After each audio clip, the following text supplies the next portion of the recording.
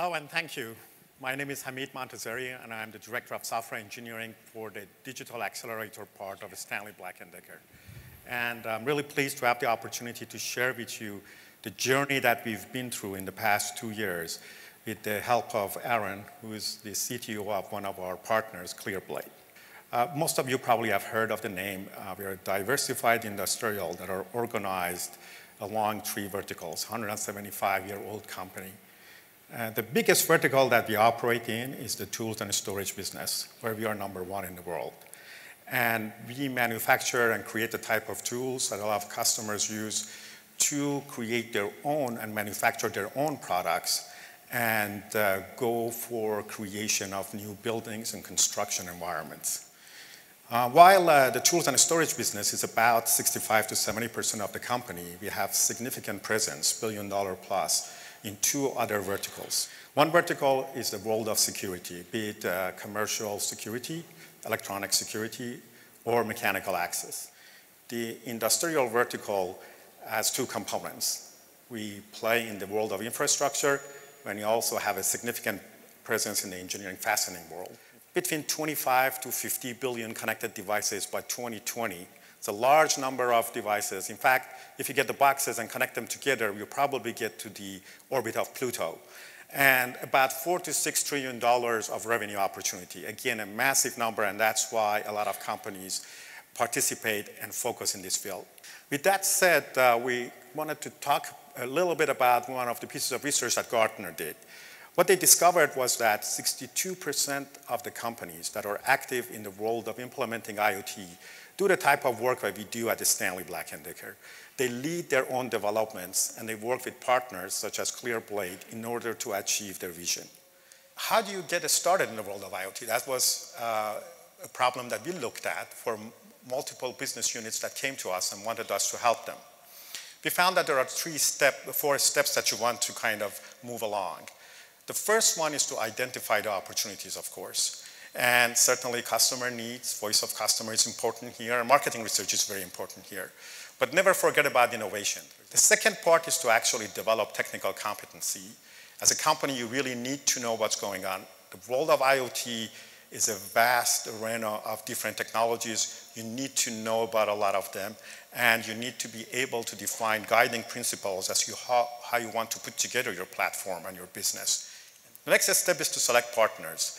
Again, because the world of IoT is so fast, no single company can do everything. So you can't just do it all yourself. You need partners in most cases, and you need quite a few partners. And finally, you want to start executing on projects. Just talking is not enough. We found that we had 5 pillars that we wanted to put base our vision on those. The first one was security. We wanted to have an open environment, wanted to leverage open source and have an open platform that people could integrate with so that we could replace technologies if needed, language if needed. Being open was important for us. IoT is all about being distributed. You have a lot of sensors and actuators and edge devices that are spread over a wide area.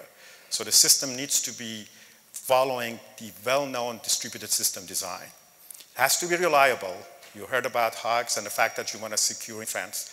There are health and security applications where you can't tolerate the fact that there is no connectivity to the cloud potentially, or you have a network split. And finally, you want to be scalable because there are hundreds of thousands of sensors and actuators that you're going to connect together.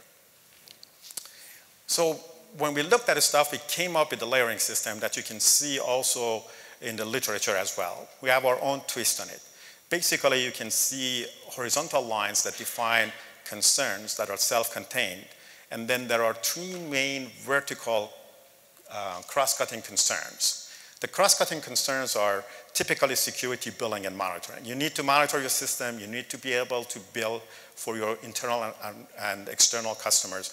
And you need to be able to provide security. In the world of Internet of Things, connectivity is not just limited to Wi-Fi. A lot of devices have Wi-Fi connectivity, but you need more than that. For example, a lot of products nowadays use Bluetooth Low Energy in order to pair with a phone and then use the phone as a gateway to send data to an IoT backend. A lot of IoT systems are very sensitive to latency. You can't always go to the cloud and come back. So it's very important to have solutions at the edge, maybe in a factory that is not connected to the cloud, or the connectivity is very spotty in that factory. That way, you can react to the data that your sensors gather and generate your control inputs locally.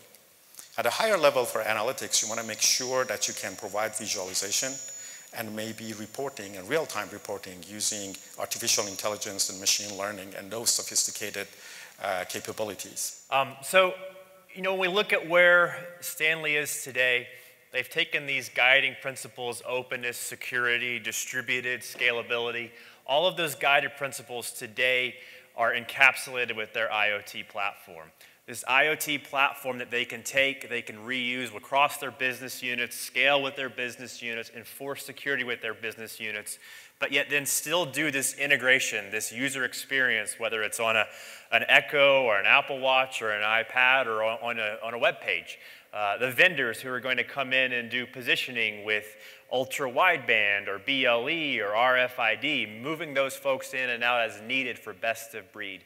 The integrations, the stuff that one business unit figures out that another business can reuse, or the machine learning, the analytics, the intelligence, pushing that off to the best of breed cloud vendor or on-premise, wherever you want to do it. Ultimately bringing intellectual property in that they own and running and tying all this together. But if we go back in time and look at 2 years ago, the first thing that Stanley communicated to me was, we actually know a lot about IoT.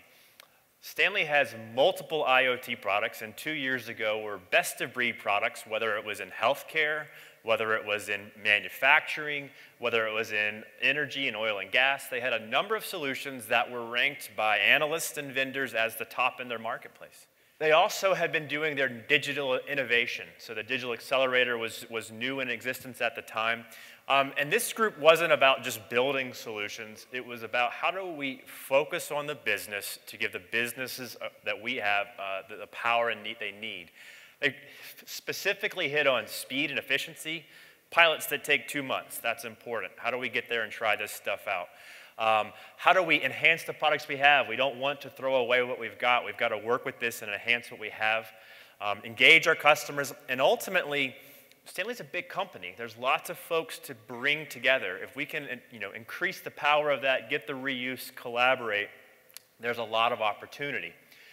So, that's what they came with and why they presented to us in sort of beginning. And really, when we looked at what the challenge they had with what was going on, it was really about the ecosystem. It was slow. There was pain points of making two things work together. Finding the right people within the organization to help was expensive. Upgrading their customers to new things wasn't nearly what they wanted it to be. The experience, serving the customer, like we just heard, as being so important, wasn't what it was. And the last one, which was pretty big, is the lost opportunity. And this is something that Stanley's customers could actually explain very well right back to them. They could very much say, I own the small tool solution, I own the big tool solution, I own the access management solution.